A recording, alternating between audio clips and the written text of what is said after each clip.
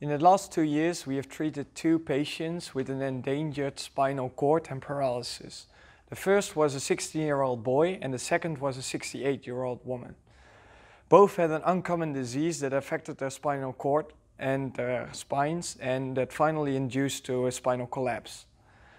Both patients needed an emergency treatment as a temporary solution, but they also need a permanent solution.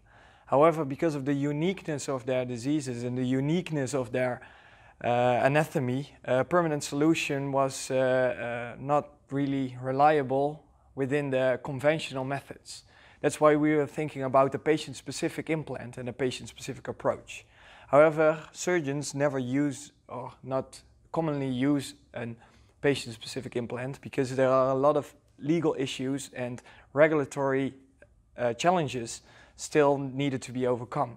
However, our patients didn't have any other options, so we assembled a team, a multidisciplinary team of in-house experts, which consists of surgeons, but also engineers and scientists that together wanted to overcome all the legal issues and create a safe implant procedure.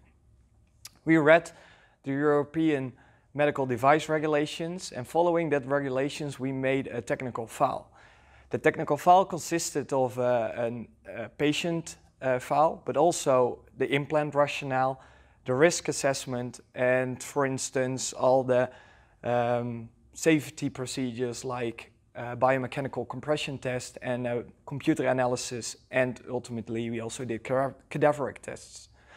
Finally, when the implant was approved and implanted, the procedure went really great. And we think one of the reasons it went so great is that we used experts in-house. All the meetings went really fast and all the feedback led to really fast and quick results in implant design and also in implant changes. We had 6 months for the first procedure, but because during the first procedure we made a blueprint that we could also use for future cases, for the second case we only needed 6 weeks to work for the implant. The second implantation went also really great, and ultimately we think that with the use of this blueprint and with the assembly of an expert group in-house, it could be really beneficial to treat patients with a patient-specific implant, especially when there are no other options left. And we encourage other surgeons and also other hospitals to use our blueprint and our techniques to treat patients.